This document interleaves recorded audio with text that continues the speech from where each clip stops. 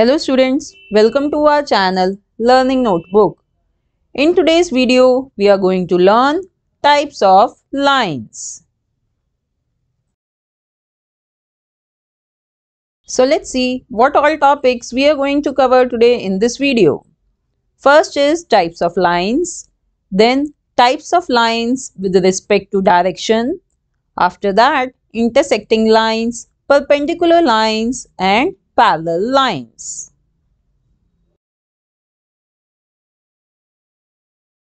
There are three types of lines: line, line segment and ray. Let's understand them one by one. First, we are going to learn about line. A line is a set of points which extends forever in opposite directions. For example, this is a line. The arrow on its both sides represent that a line goes indefinitely in both the directions. So students, it means a line has no fixed length. Now, let me tell you how to read and write a line. For this, we need to take 2 points. Let's take G and H. So, we read a line as line GH or line HG. Both the ways are fine. Similarly, we can write it as GH or HG with a small line drawn on it. So, properties of line are: a line has no end points. It extends indefinitely in both the directions. And since line extends indefinitely in both the directions, it has no definite length. Now let's understand line segment. A line segment is a straight path between 2 points. It is the shortest distance between 2 points.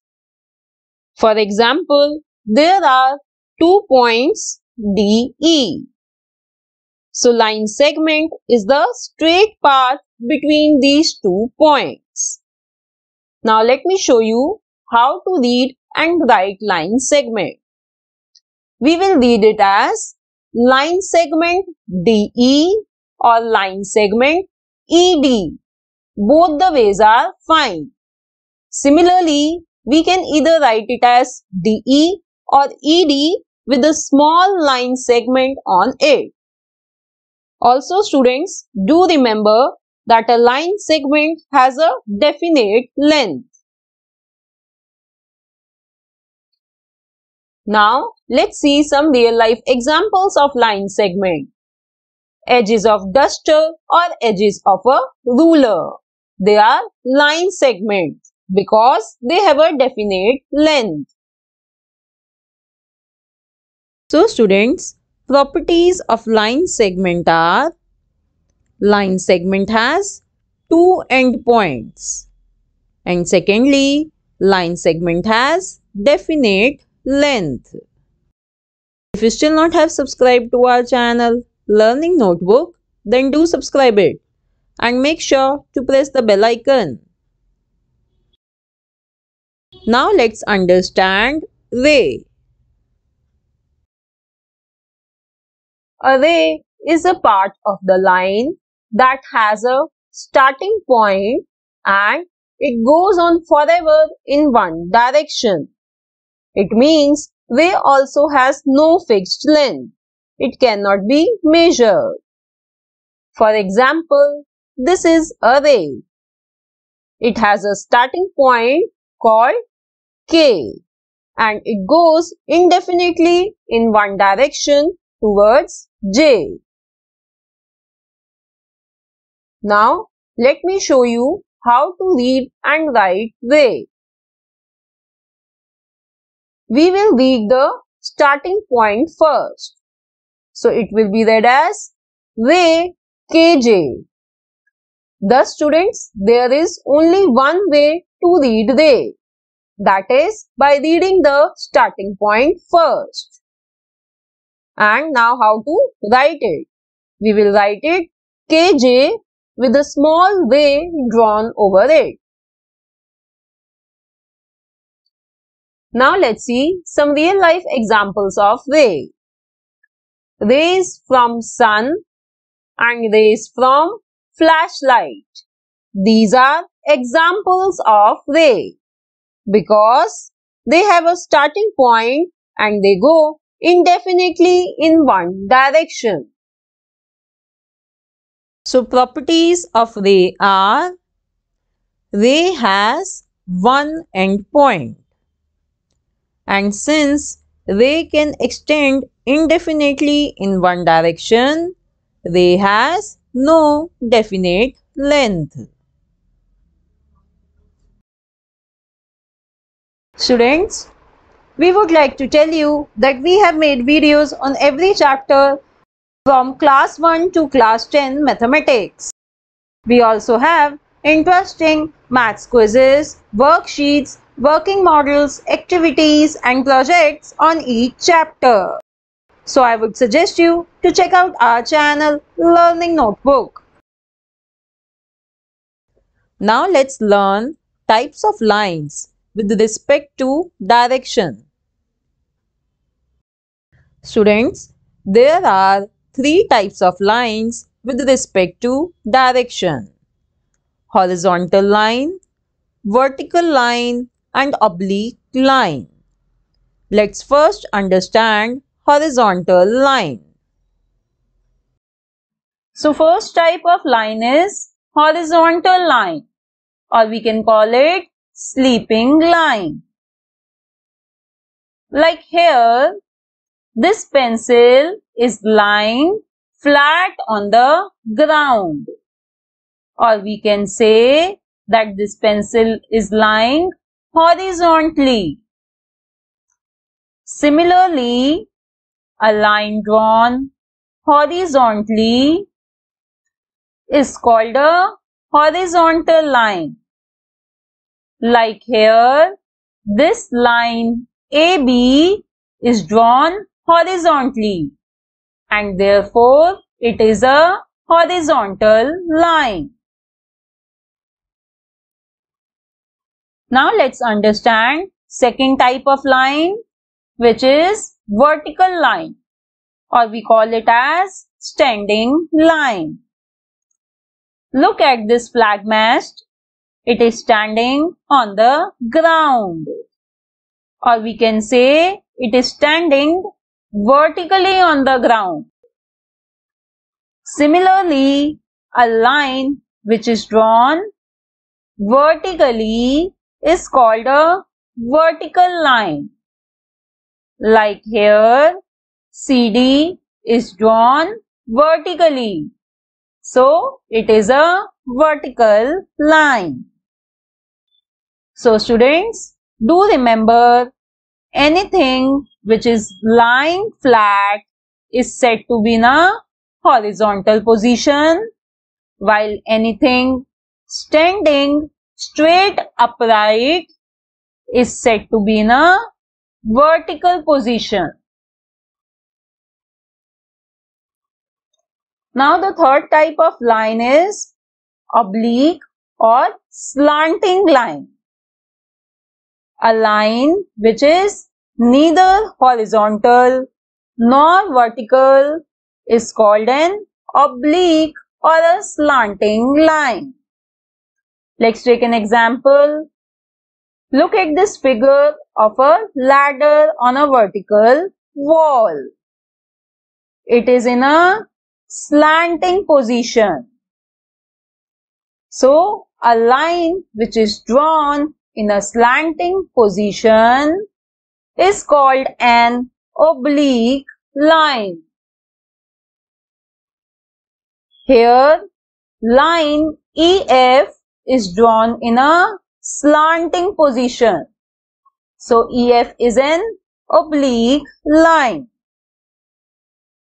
Our next topic is relation between lines. There are three such lines: intersecting lines, perpendicular lines, and parallel lines. Let's first learn about intersecting lines.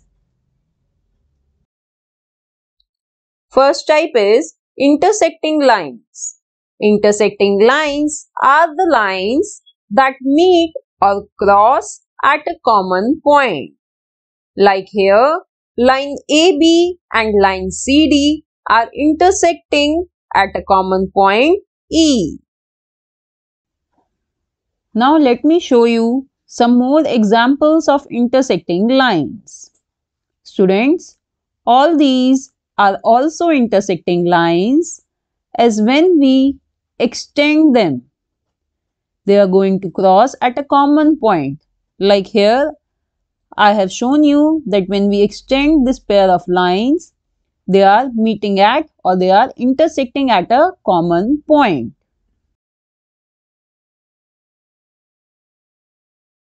Now let's talk about perpendicular lines. Next type is perpendicular line. Perpendicular lines are also intersecting lines, but they intersect to form four right angles. As you can see here, line CD is perpendicular to line AB and they are intersecting at point E to form four right angles. We have a special symbol to denote perpendicular lines, so we will write line CD is perpendicular to line AB. So this is the symbol of perpendicular lines. We can recognize perpendicular lines in 2D shapes as well. Like this in square, like this in rectangle, and like this in rhombus. They all have 90-degree angle. In the same way, we can recognize perpendicular lines in our daily life. Like if we bend our arm, we can recognize this perpendicular line.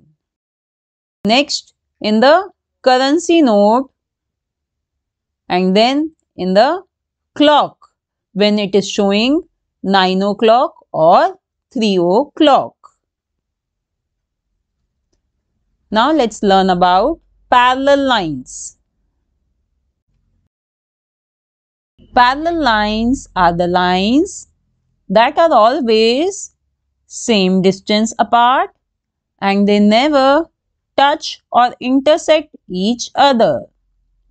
Like here you can see line AB is parallel to line CD because they are at same distance from each other and they will never touch or intersect each other. We have special symbol to denote parallel lines.